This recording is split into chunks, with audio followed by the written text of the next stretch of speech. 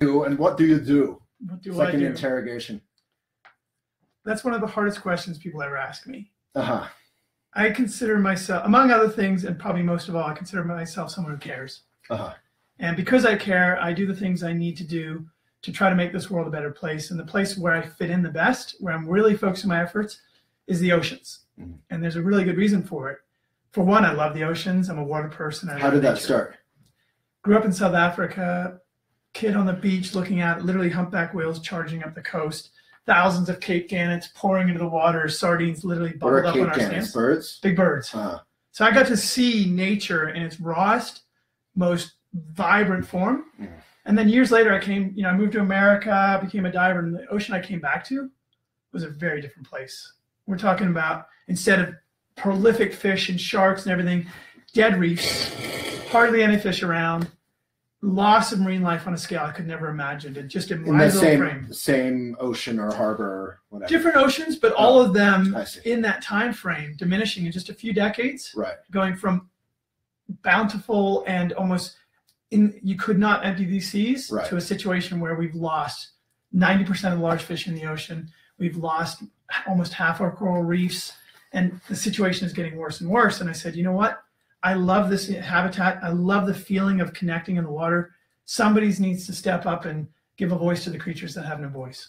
So this morning I was teaching Elephant Academy, where we talk about journalism and ethics and how to change the world for the better, doing similar work to you, where you're trying to raise awareness, inspiration to make change, and then saving the planet in a micro or macro kind of way. And I was using you as an example because I've been prepping for this interview, and it's, I watched your TED Talk, and even though you're an inspiring guy and there's some really positive things happening, Yao Ming and, shark fin soup is no longer cool in some ways, you're left with a real feeling of heartbreak. So I just wanted to start with, you in our green room moment, you were saying empathy. Yeah.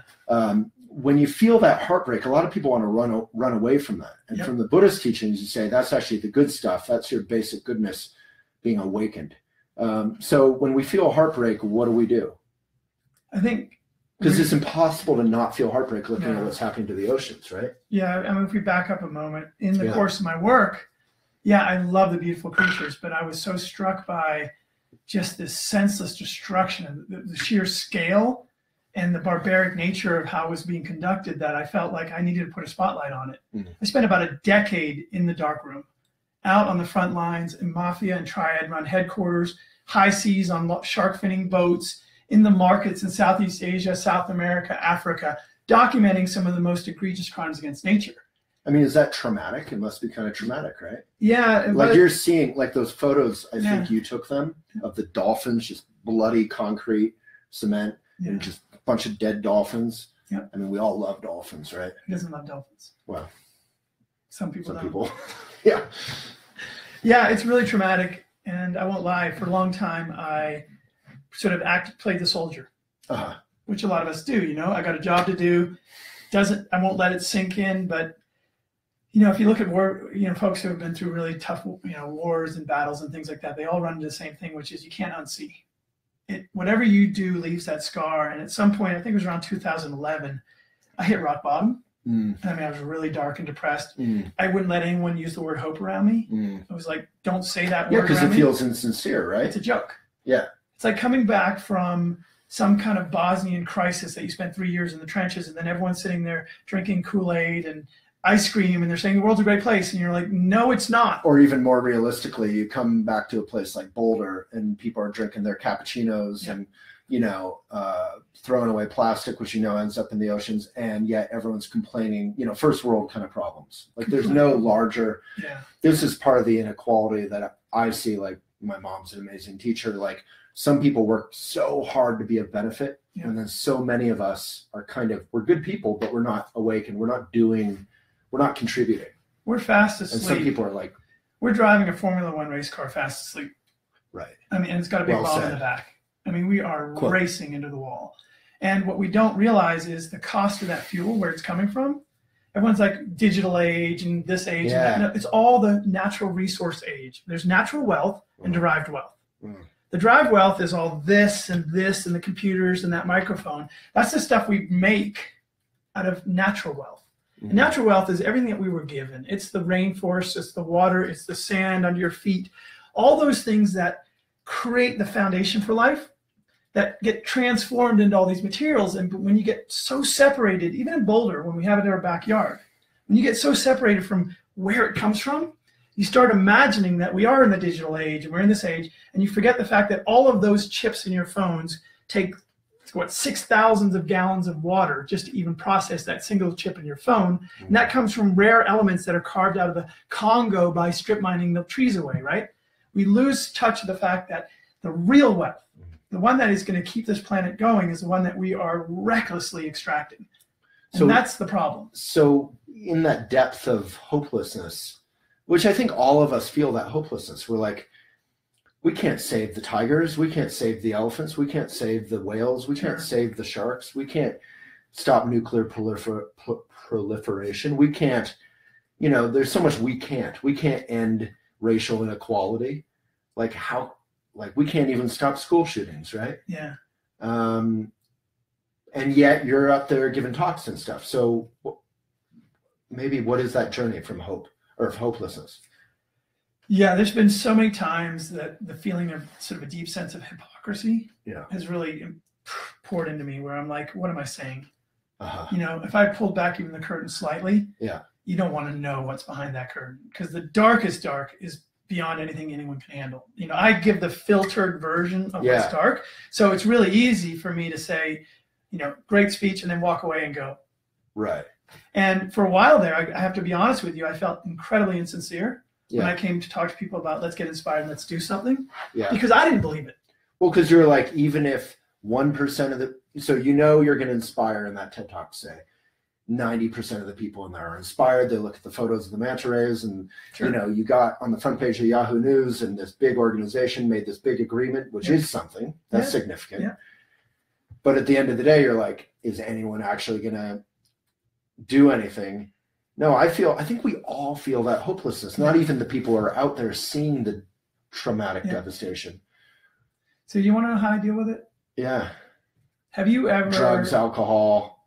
Yeah, those would be obvious routes. Those are temporary routes. Yeah. And I think a lot of people, honestly, depression in this field is a very common thing. I think a lot of folks I work with are undiagnosed, seriously depressed people. Yeah. And I think for a while there, I was really struggling with that, because I have a saying now that's really important, is feel the sting, but don't absorb the poison. Right. Because there's so many things jabbing at you every single day. But if you take that in and let it rot inside of you, you become toxic. Yeah. And I did that for a long time. And that creates that sense of hopelessness. And well, Pema Chodron, just to bring it back to elephant, like Buddhist stuff, we talk a lot about sadness is incredibly powerful, because it's a cousin of empathy and heartbreak. And through that is, being woke or waking up and changing the world for the better. But if you let that sadness calcify into depression, in a way you're doing yourself and what you're heartbroken about a disservice. Yeah. But it's so understandable and easy to do. Because it is kind of hopeless, right? You know what? I think hope is a very loaded word. Yep. For me, hope often says something else, some other force or some other person's going to fix it. Right. It's outside of my control. And so if you rely on hope, you're letting go of your sense of control of making an impact. And so I use the word inspiration instead of hope. Because inspiration is to breathe in, and you breathe in right before you're going to do something. Oh, so good. So you breathe in and get inspired, and the thing that can come from that is action. Yeah. And if we all sit around waiting with hope or hopelessness for someone else to solve it, I'm sorry, Man of Steel isn't around, Batman's not around, Spider-Man's not around, Iron Man's not around, Black Panther's not involved, waiting for Superman. We have to be the change we've been waiting for. And that can be done. And in my life, what I realized is, if you've ever rescued an animal, and if someone came up to you, and let's say now you've had that animal for another year or so, or whatever time period it is, and it brings so much love and joy to your life, and someone comes up to you and said, there's no point in rescuing animals. Right. You would look them in the eye and say, you are absolutely crazy. You wouldn't even be offended. You'd be like, that's not You're true. Insane. Look at what this has done, just even for my life, selfishly, the joy it's brought. And that really has taken a lot for me, because I realize that for everyone I save, get on the other side of the equation. How much does it mean to that species, that animal, that place? And their family. Their family, their community, all the things. It means so and the ecosystem. much. Yeah. And the other part of it is... So you're kind of saying, even if you're hopeless on some level, doing one little thing is... Small acts of kindness. Huge. And it's good for you. And, I'm very spiritual about the work that I do. And I believe that there is a frequency, and we are all part of one single unity, one organism. And just like the cell might not know it's part of the body, it is part of the body. And what I do to the body affects it, and what it happens, it affects me. John Donne, right? Yeah, it is the natural order, and I think we behave a lot more like cancer cells now. And cancer cells, the big issue with cancer cells is that they think they're not connected to the system. They actually don't believe they're connected to the system. Little libertarian cells. So they're off doing their own thing, and they start forming and growing and all that, not the right way. And so a lot of our race has evolved into believing that we are divorced from nature. We're divorced from our communities. We're divorced from these connections. As a result, we act like cancer. People say we're a virus. We're not a virus. Viruses don't destroy their host intentionally because they want a host. They need a host. Cancer does kill its host. And what we're doing is killing our host, Mother Earth, because we don't understand our connectivity. And that now is where my work is, which is saying it's not nature and you. You are part of nature in a way that you can't even imagine. The oceans, we are of the oceans. The pH of our blood is the same as the pH of the ocean. Literally the same salinity of the ocean. We are literally of water. We're 90x% water. And the fact is, if we are killing that system, we are basically putting a noose around a neck and we're pulling it ourselves. But at the same time, there's so much joy and beauty in it. And it's hard to go and feel guilted and shamed into something. And this is where you pointed to an issue, which is when I feel the weight of the world and how hopeless it is, what the forces that want to constrain us, the ego wants to paralyze you. And we have so much information out in there in this big stratosphere that's saying, I, ego, and not you, don't share, don't be community. All those forces are coming together to say, you're helpless, you're powerless. And the one thing they want you to believe is that you can't make a difference.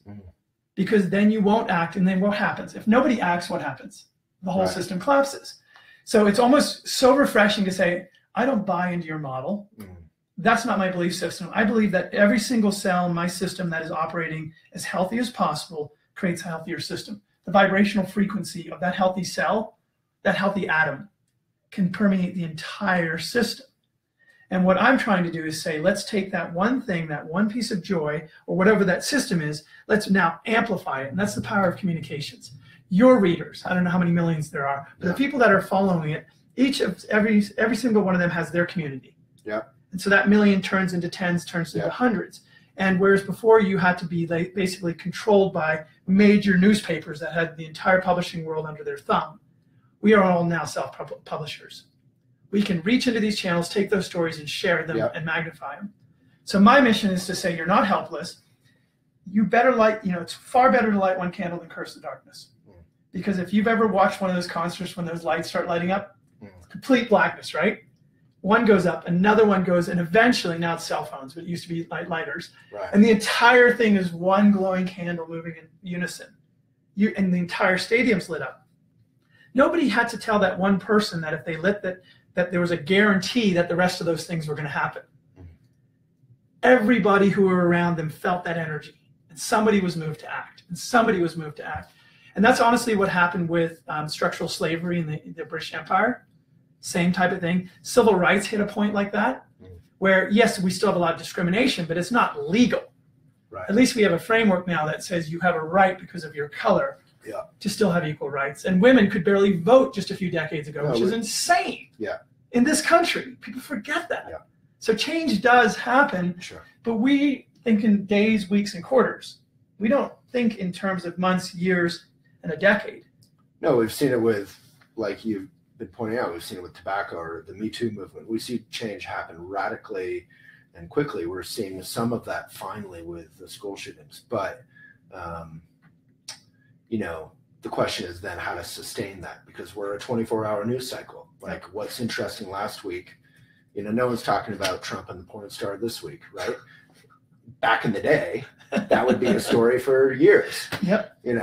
So, but nature, there's this powerful quote, not to depress you further, but there's this powerful quote about, I think it was the National Forest, and it was like some environmentalist person who was trying to protect this forest, I think it was in Alaska, was saying, we have to win every single battle, and they only have to win one battle. Because if they win and they cut down the trees, that's it. So, but there are inspiring stories, even with the oceans, obviously, and you know them better than anyone. Sure, yeah. So the shark fin thing has been kind of turning a corner, right? Well, let's go back a little bit in time. Commercial whaling. Right. There was a time where all the great whales were on an absolute certain course of extinction. Right. It wasn't even questioned. Right. It hit a point where everyone's like, yep, we're going to lose them all. When was this? Like turn of the century? 70s, 1970s, 1980s. Oh, that recently. Not so long ago. I mean, literally certain extinction for most of the large great whale species. But then somebody realized, a researcher that said, you know what? These animals speak. Mm-hmm. People are like, no, they don't. They're just fish. Right. No, they speak. And they basically recorded the songs of whales. Right. And it was the song of the whale, the frequency of that whale that got broadcast around the planet. And suddenly people connected with the whale in a way that they'd never imagined. Instead of the monster of the deep, there was another being speaking to us. Right. And within a few short years, globally, the International Whaling Commission banned all commercial whaling. And that was because of the awareness of those songs. I remember I was born in '74, and I remember, all the Save the Whale stuff, and also the songs. We would listen to them. Yeah. They're hauntingly beautiful, right? And if you had asked someone in 1974, an environmentalist, what were the chances of saving the whales? They would have felt hopeless. They would have said, we're going to try, but how do we turn around literally Russia? Cold War opposition. How do we turn around all these other nations? Right. They would have said it's impossible, but we're going to try. Right. But then somebody came through with something, which is empathy. They created a way that the nature could speak to us, and they stirred this empathy that resonated around the entire planet. And within a few short years, it became unconscionable to carry on the practice of commercial whaling. And for the most part, with certain exceptions in Japan and a couple other ones, Norway, a little bit of Iceland, we shut down the vast majority of commercial whaling, and as a result, they're slowly coming back, but you have seen immense recovery of humpback whales where we didn't see them anymore, literally an order of magnitude recovery. So they're doing okay. They're nothing like they were pre-industrial whaling. Right. Let's not get the illusion, but they are now in a point where their populations, if we leave them, will actually recover. Wow. So that was something that we did, and that was a huge that was a planetary movement. That was governments around the world that are driven by money, short-term profit, right, pleasing very often greedy constituents. So how do we apply that to climate change or to sharks or to, It's the same model. Because we did it with the ozone layer too. I remember late 80s. That was a huge, that was like climate change. People are like, we can't solve it. It's getting bigger. The problem is we forget again and again. Whales were not solved by fear and guilt. Nobody went around, no one succeeded on the whale movements by saying, you're going to lose it all, you're going to lose it all, guilt, guilt, guilt, guilt, guilt. No, they created the underpinnings of why when someone comes to your door and tries to kick it in, take everything you have and murder your family or friends, right? You're not going to let that happen. You're going to put your life on the line to protect that because you have a connection and you have a relationship and you empathize with that situation. Like with the rescue dog, you were kind of saying, I wouldn't let anyone attack or kill someone comes up to kick your dog. Yeah. Better watch out. Even if you're a pacifist, you're not going to be that passive, right? The same is true with the environmental movement, and we keep forgetting the lesson that it starts with love. Hate will never overcome hate. Mm-hmm. Fear begets fear. Mm-hmm. And if you move down that track of fear and guilt and all that, people shut down. People withdraw, and they feel hopeless. But if you basically switch it around and say, you know what, I'm going to make you fall in love. I'm going to connect you with these places. I'm going to connect you with these beings. I'm going to inspire you that you are part of that story. And then in a very small and sharp dose, I'm going to give you a poke. Mm-hmm. Strong medicine in small doses is my philosophy. Mm-hmm. I'm going to remind you, ow, what was that? Mm-hmm. I'm not going to poison you. I'm not going to make you toxic. But you're going to feel the sting just at that moment when you have that love building. Right. And suddenly you're going to no, that's my dog. Don't hurt that animal. It is helpless. That is the formula for protecting everything on this planet, and we keep forgetting that rule and forgetting that rule. Yeah. We have to remember that. So I really recommend, we've hosted some of your photos and shared them and tweeted them and all that, but your photos kind of are that poke. Like when I was watching your TED Talk, it's funny, your TED Talk got more and more inspiring as it went, and I got more and more sad because I was like looking at these photos, like the shark fins, and you're saying it's not 1,000 a day, it's not 10,000 a day, it's 250,000 a day. Sharks? Yeah. And they're suffocating. Half of them, they just cut off their fins and they let them bleed to death. And for days, even weeks, and then suffocating. Oh. And someone hold you underwater for a couple of weeks at a time to the ground. And those photos, of the manta rays, the gills, and the dolphins, like I mentioned. So that's the poke. Yep. That's the heartbreak. It's not right. Even if you're a hamburger eating whatever, you look at that, you're like, that ain't right. You can't. There's no question. It just and part of my imagery, the heart imagery, is not to basically appall you. I don't want you to feel that sense of disgust. Right. I want you to feel that sense of injustice. Like this is unconscionable. It's fascinating in a certain sense, almost like fascination with the abomination, heart of darkness kind of thing. There's something really interesting here. And then as you go into the image, you realize that that's not just triangles. Right. That's 10,000 shark fins. That's 3,000 sharks spread out on that one thing in just one day of drying. Yeah. And you go, one day? That's one day? One day, yeah. Wow. Yeah. I was in a facility I've where never seen like tacos made on. I saw 7,000 sharks on one factory floor from a single day of landings in front of me. And I said, "Oh my God, is this a big day?" They said, "No, 12,000 is a big day." Oh my God. 3 million sharks in that one port alone. Wow. Yeah, there's another powerful photo which is much more micro, not macro like that, where the guy is like joyfully smoking a cigarette and holding up a bag with some fins in it, I think. And you're like, you look at his sort of casual bravado or joy, and you think also about the poverty, and he's trying to pay for his lunch or his family or whatever. He knows not what he does. He's switched off. He doesn't know what he's doing. He's switched off. And it's not necessarily unintentional ignorance. It's sort of willful ignorance, to be honest. And there's a big differentiation. It's not like it's excusable, but it is understandable. Well, let's talk about the vegan thing for a second, because that's sort of the elephant in the room. Because vegan people have a reputation for being super strident or guilt trippy. Yeah. But really, it is about empathy and about interconnection, interdependence, as you're kind of saying. Absolutely. The John Donne poem, which I love. Every island is part of the main. Yep. If you lose a little bit, then I lose too. So, how do you feel about all that stuff? The whole vegan movement. I think, move above. I hate labels. Yeah. People ask me what I do, and I almost cringe. It's the hardest. Well, because they encourage people to prejudge you, right? Yeah, and it also encourages me to put myself in a box. Plant-based diets have such an important role in this world, because if you look at the amount of land it would take for everybody in the world to eat meat the way just the Americans do, it would take probably 2.5 planets worth completely raising everything and turning it into livestock. So that's not a possibility. And if we believe in some form of egalitarian, Mars won't be enough. Mars isn't enough. We need Mars and the next one, but the next one's made of gas. So it's just for cows. Yeah. And dolphins. Just for cows, right? Yeah. So plant-based diet becomes an essential element of our thinking as we move to larger population. There's another part which I think is super important, is that all of these animals are sentient. All of them have feelings. Even fish have feelings. And you've seen that, because you... Oh, I've seen an anemone. I've seen a Nemo fish that was befriended by an islander, and for 10 years they've been best friends. And it comes out to the reef and kisses him and sits in his hand. Yeah. And we think about, it's just a little fish. Even that tiny fish has a very unique personality, has a family, has a life, and has experiences. And we forget that when you put it on a hook and you yank it out, let it suffocate in the deck, chop it to pieces, and you go, it's protein. Batter it. Yeah. It's not protein. How would we feel if we went around the world saying, because you're Chinese, you're protein? Right. It's completely unacceptable, right? Right. Well, these other animals have a place on this earth, and they have a place in the system. And I'm not protein. Yeah, eradicating them doesn't serve us. And so I think plant-based diets is an essential thing, not just for our health, but for the health of the planet. There was this viral GIF or video basically on Reddit, like last month, of this. I think this guy he found a washed up octopus, and it was dying. It was drying out to death or suffocating in the air, or however that works.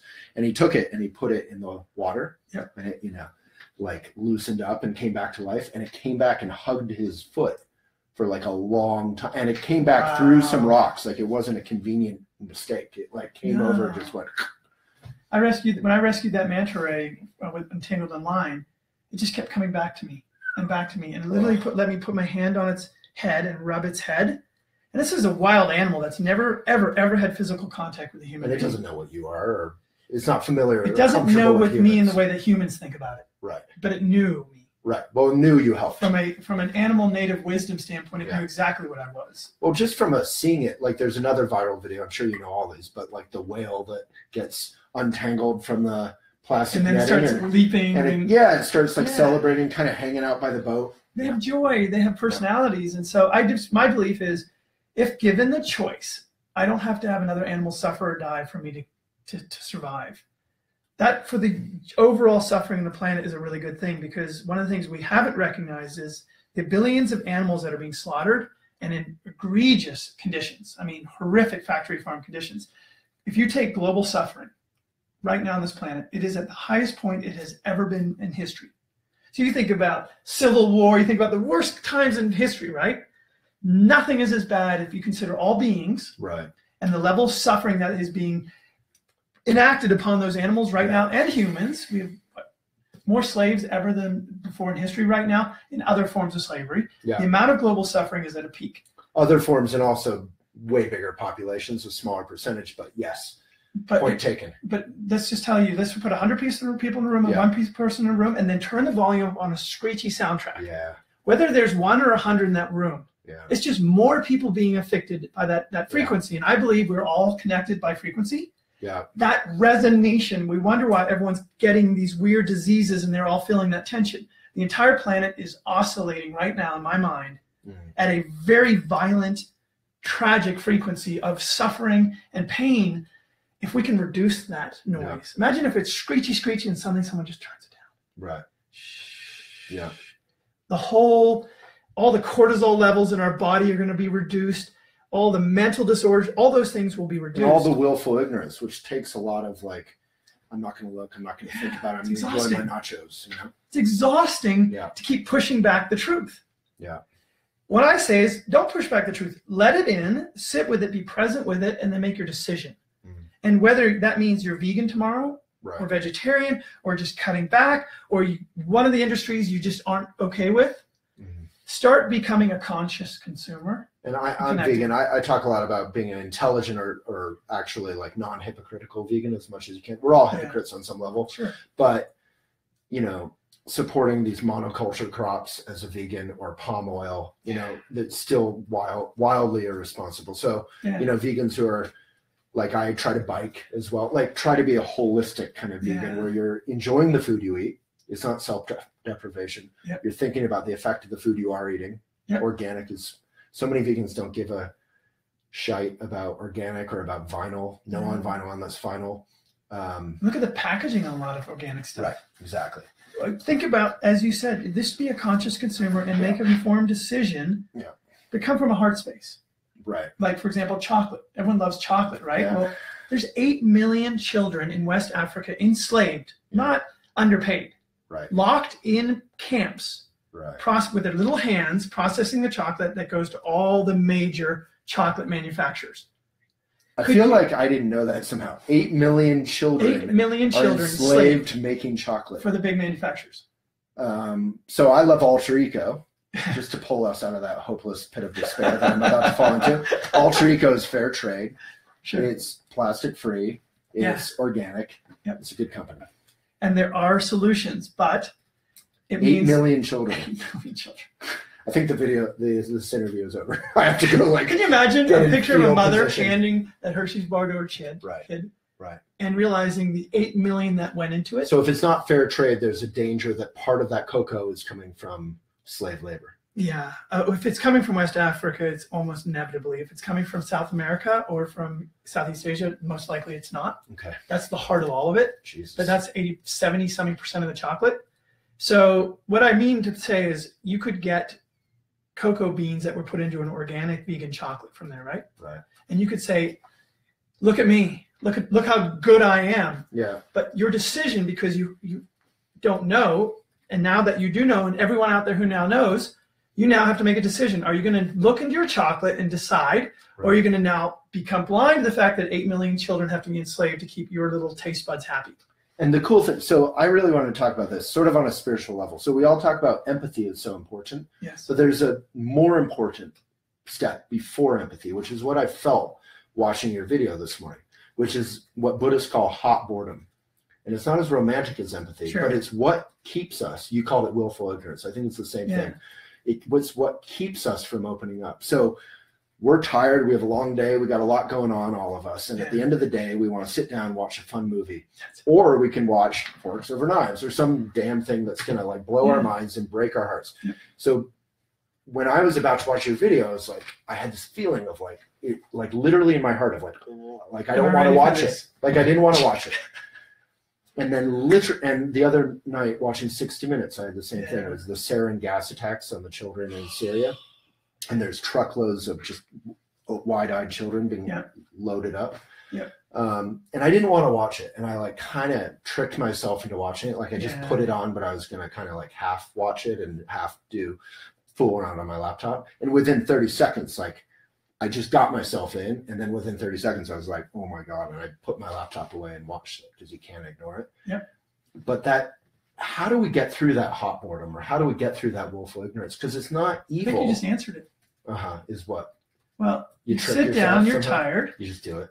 No, you sit down, you're tired, and the burden actually relies on the people who are communicating, not the ones who are receiving right now, because what's happened right now is you get a choice of entertainment and relaxation because life is feeling stressed. Because our cortisol levels are already elevated. The noise is screeching. We're tired, and if you are more switched on to what's happening, you're already overwhelmed by it, right? You already have that sense of heaviness upon you. And you're like, okay, you're sitting there holding the weight. Someone says, can I put 2 more on the ends? And you're like, legs are shaking. You're like, I don't think so, right? Yeah, and it's important to take care of ourselves. So that's why we have to approach this from a different way. If I come in there and say, okay, fasten your seatbelt, I'm about to kick your ass again, you're gonna be like, no, I can't do that tonight. But if I said, let me share with you a beautiful story.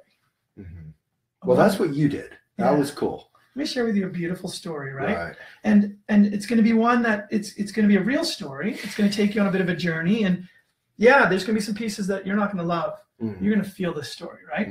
And at the end of the day, you're going, I could use that right now. I could use something of substance, but it's nurturing, not draining.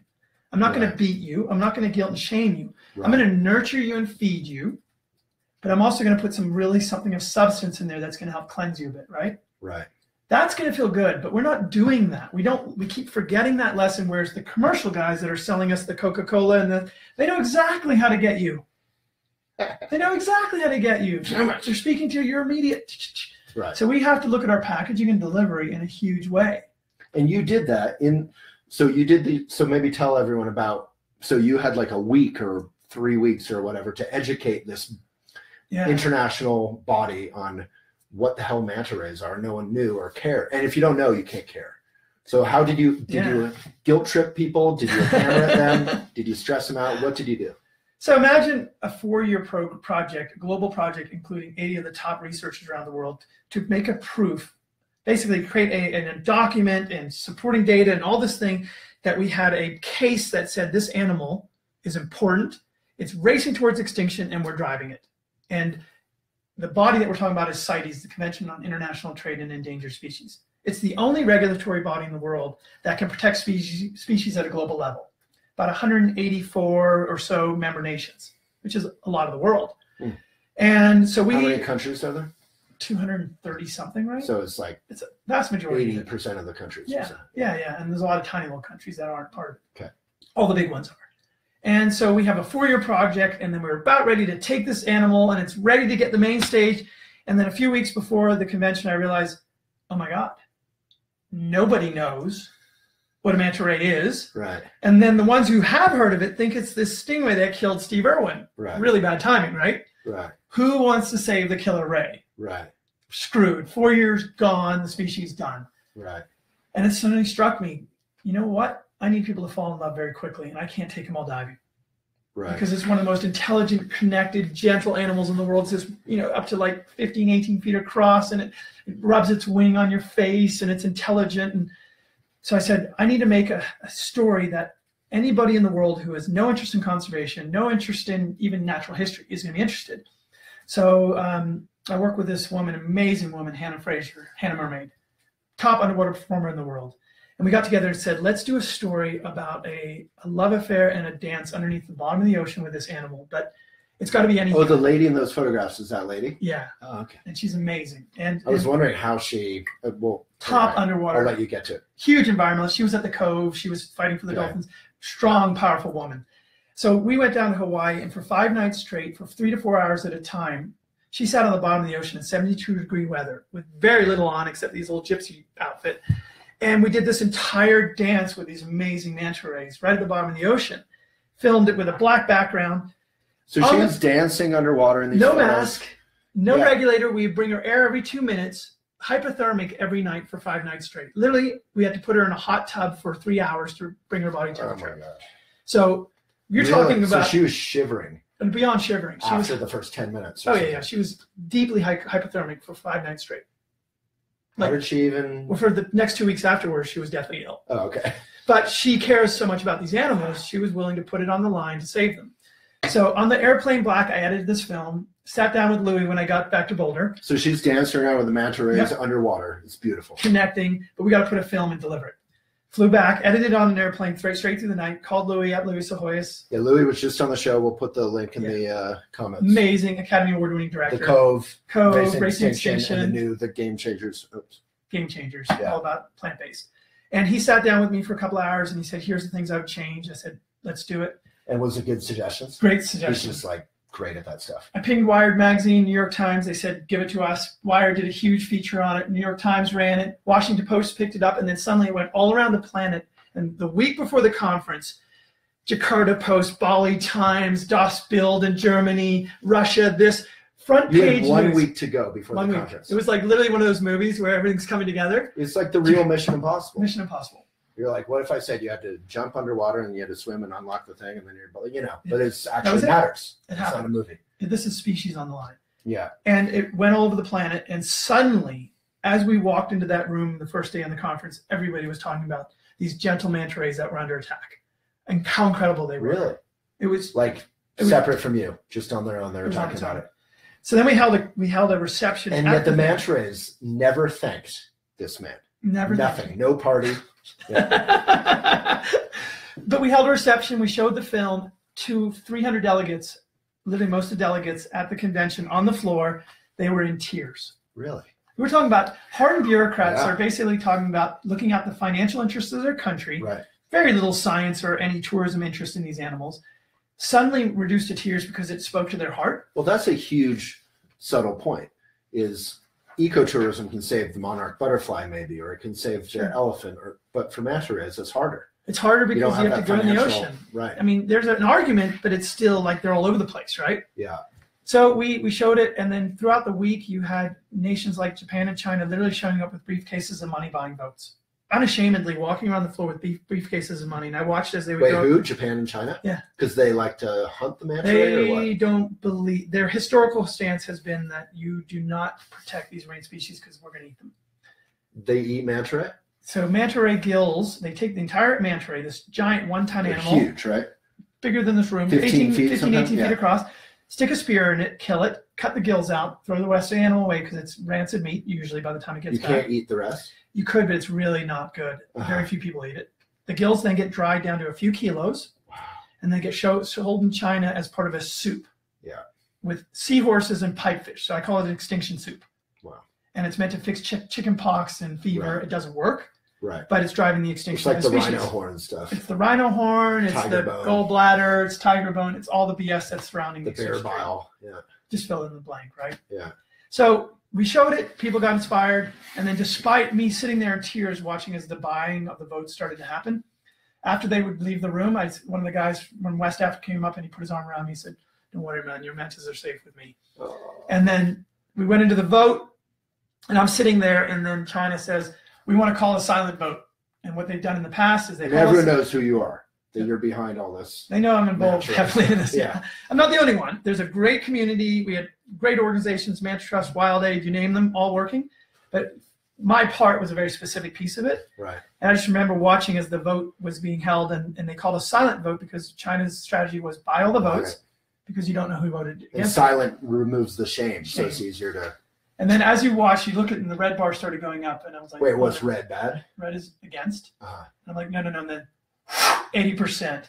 One of the biggest victories for a marine species ever. Wow. And the room, it's usually a very solemn, silent room. The whole room erupted in cheers. Oh. And the person's hitting it's like one of those courtroom scenes. They're hitting the gavel, silence in the room. Silence. And then one by one, the nation said, I know this was a silent vote, but I want my vote to be registered. We will not stand by. And then you just saw the room. It was like one of those films again where everyone started standing up. Wow. And I just realized in that moment that you can beat greed. You can beat apathy. You can beat all of the things that we say are the barriers to conservation and change by just connecting people's hearts to do the right thing. That's empathy. Amen. So let's do that. And I believe if that's our philosophy and we let go of the anger and hate does not overcome hate. Right. It takes love, and love not in a hippie sense of love, but the way you love your family, your friend, your dog, your pet, and you should learn to love yourself. Yeah. If you can extend that out a little bit further each time. Yeah. A little bit further. Yeah. You can make that difference. Well, that's one thing I loved you said in your TED Talk, like you were frustrated that you felt like you were reaching the choir all the time. And that's literally our mission, is to reach beyond the choir to all those who might give a care. That's our mission. Have to. And we're lucky to be able to do that. And you're lucky to do that on a huge scale. So, just encouragement, if anyone is inspired, share this Facebook, Twitter, whatever, but share it. Try to share it with people who maybe haven't thought about it or don't care. Yeah. And it's not just about mantas or oceans. It's like, stand for something.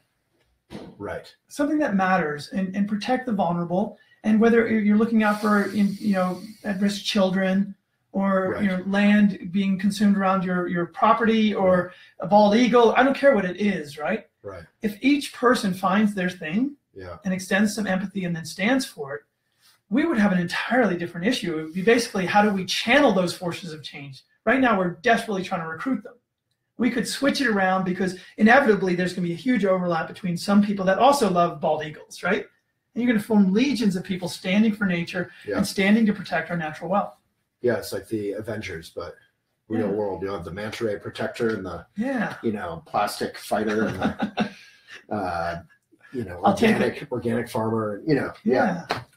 Well, thank you so much for your work and for not letting the depression claim you, because we need you and we need everyone. Yes, we do. I felt like 90% of today was just straight up Buddhism in action. So hugely. Obviously, Buddhism doesn't own any of that. It's just a universal thing. So thank you so much for all of us for your work. Good man, Shawn Heinrichs. Thank you, guys. Thank you. If you love this, give it a like or a love. Funny Face Emoticon. Thank you, as always, to our sponsor, Aspiration, who is awesome, and I should have mentioned them up top. They're doing good with our money instead of bad. And give this guy some love. Let's give it a minute. And how do people find your website and all that stuff? How do people join in and help you, maybe donate, whatever? I think the big thing is I was able recently, with the help of some really great community, to expand my work, and now I have a foundation. Cool. Which is the Amplifier, and that's the bluespherefoundation.org. Bluespherefoundation.org. Yeah, we just tweeted you guys last night. So that's in the comments. Yeah, so you can find them there. All right. Thank you, everyone, for watching. Without you, there's no point. Just two guys in a room. Good man.